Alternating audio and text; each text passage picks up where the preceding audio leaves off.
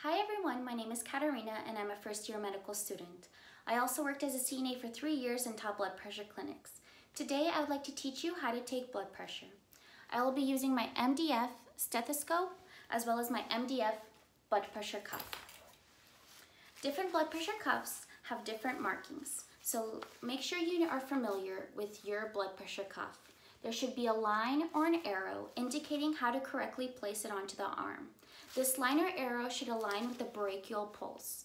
To identify the brachial pulse, having the hand in anatomical position on the medial side, 1/4 away should be the brachial pulse. Using your pointer finger and your middle finger, never your thumb, you will identify the brachial pulse. Medial side, 1/4, firmly putting pressure, you will find the brachial pulse. This is where the line or the arrow of the blood pressure cuff should be placed.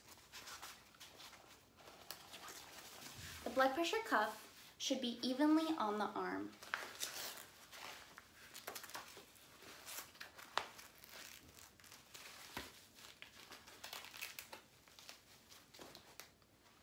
There we go. Before we start listening, we will have an estimated of the blood pressure.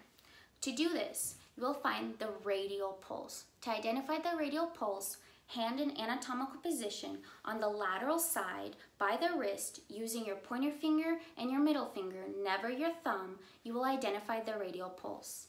Once again, it will be right by the wrist and you should feel for a pulsation. Once you identify it with your other hand, you will pump up the blood pressure cuff. Now, when you will feel the pulsation and you can no longer feel it, that is your estimated systolic blood pressure. Say an example, you're doing it, you can no longer feel it, it's around 120, then you will add 20 to 30, and that will be the maximal you should inflate your blood pressure cuff. If you have 120 and it should be a maximum of 150, never inflate the blood pressure cuff to 200 or 260 in this situation. You will hurt your patient. Now that you found an estimated systolic, let's find an estimated diastolic. To find an estimated diastolic, you will deflate the blood pressure cuff, and when you feel a pulsation again on the radial pulse, that is your estimated diastolic. Completely deflate the cuff before starting to listen to the blood pressure. When putting on your stethoscope, the earpieces should be pointing out and away from you when placing it into your ears.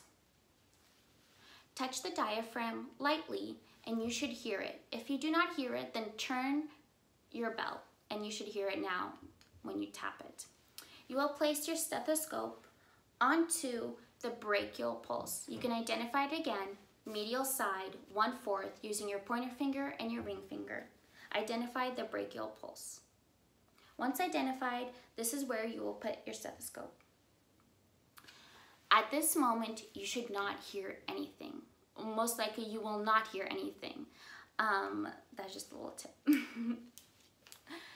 You will place your stethoscope onto the arm and you will inflate the blood pressure cuff to a maximum of over 20 to 30. So if you're having an estimated of 120, you will inflate it to 150 and you will slowly start releasing pressure out of the blood pressure cuff. When you do this, you should start hearing a beat. The first beat out of a series of many will be your systolic blood pressure.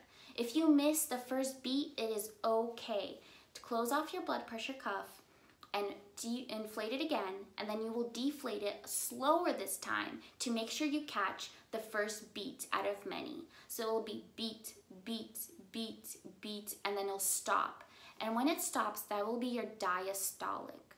So once again, you inflate your blood pressure cuff 20 to 30 more than your estimated systolic. You will slowly deflate your cuff, and the first bump, bump, bump out of many will be your systolic. So let's say our estimated was 120, you can hear your first bump at 122 or at 118. Again, your estimated is not your accurate blood pressure. When you heat the first bump, let's say 122, will be your systolic, and it'll go bump, bump, bump, and it'll stop. That stop, it could be around, 76, it could be 86. It will be your diastolic. When looking at the ranges, just letting you guys know, these are even numbers. So the first line above 80 or the first line above 100, it is going to be plus 2. So it's going to be 82 or 102. It is not 81 or 101. Just letting you guys know to make sure you get the accurate reading. Thank you so much for watching. I hope you guys enjoyed this video.